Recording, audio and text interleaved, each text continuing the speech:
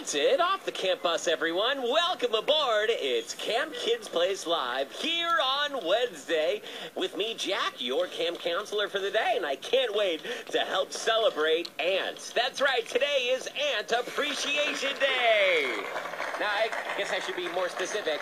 When I say ants, I'm talking about those splendid little critters that live between the cracks of your backyard patio, or maybe live in hills in your garden. I'm not talking about the ants that are like the other half of uncles. I'm talking about the insects. And all show long today, we salute you, ants, because we really have no choice but to do that. You see, Camp Kids Place Live is sort of infested with ants, and that's putting it mildly.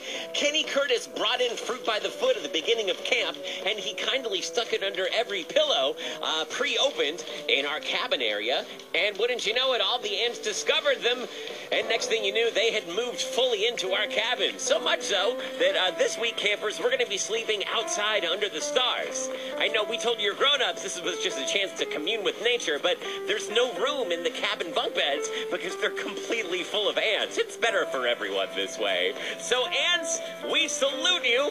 We really have no other choice. Here's Casper Baby Pants. I wonder if he's actually a person made entirely out of ants standing on each other's shoulders. I mean, you can't spell Casper Baby Pants without ants. Think about it.